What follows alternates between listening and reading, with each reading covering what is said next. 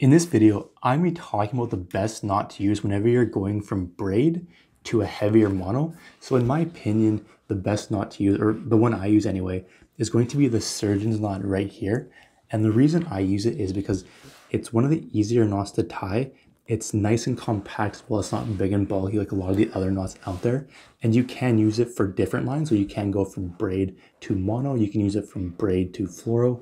And also you can use it for different materials as well. So it's extremely simple to use. And in my opinion, it is easier to tie than the blood knot, the double uni, or the J knot as well. So it's what I use the majority of the time whenever I'm trying to join two lines together. And I've never had any issues with it. And that's the reason why I do use it. All right, so before we do get started, I just want to mention a gear giveaway I'm planning on doing. So it's probably going to be at like 1,000 subscribers, and then I'll probably continue doing it every like 5,000 after that. So here are some things I'm thinking about. So we have for here, it's a bait casting reel. We also have like a backpack, you know, a fishing backpack. I just toss everything in there whenever I'm going out. It's really, really useful. And also like a GoPro or something.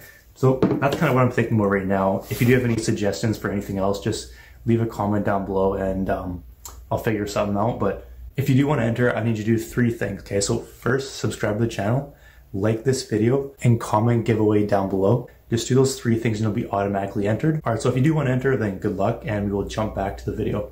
All right, so you're gonna want to lay out your line, and in this case, the black line is going to be the braid, and the yellow line is going to be the mono. So what you want to do is you want to overlap them by a decent amount.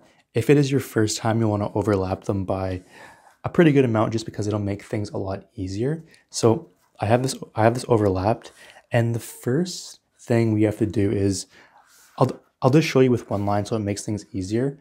All you're going to be doing is you're going to be taking your tag end, and we're going to be forming a simple overhand knot. So it's going to be like that. We're going to take our line and we're going to come up through. Okay. And then we're going to take it and do it one more time. So it's going to bottom through. And all we're going to be doing is pulling it tight, just like that. But the only difference is that we're going to be doing that exact steps with both strands of line. And that's pretty much how the knot works. So all you want to do is you want to take the lines and we're simply going to loop them. All right, so you're just going to have a simple loop, looks just like that. The black line here is going to be the main part of our braid. The yellow will be the tag end of our mono. The black here will be the tag end of our braid. And the yellow here is going to be the main part of our mono. So all we're basically going to be doing is we're going to be taking the tag end of our braid, which is right here, and the whole leader. And we're just going to be coming and we're going to be wrapping them both around these strands of line here. And we're going to be coming up through the bottom. So just like that. Pull the entire leader through. There's one. Then we're going to do that one more time. So we're going to wrap it around and come up through the bottom. There's 2. And all we got to do now is grab all 4 strands of line. So 1, 2, 3, 4. And we got to slowly start pulling them tight. And that's going to be our knot. I will mention though, if you want to tie a triple surgeon's knot, which is going to be a bit stronger, all you have to do is grab these lines and wrap them through one more time. And I generally like doing that whenever I'm using lighter line. If you are using thicker line, then it can get a little bit bulkier. So if you're using thicker line, just do 2. If you're using thinner line, do 3. It'll just add to the security of it. But all you gotta do now is grab all 4 and slowly start pulling them together. It'll kind of form into like a figure 8 here. I like moistening this so either some water or spit will secure it a bit better. But all you gotta do now is slowly start pulling them.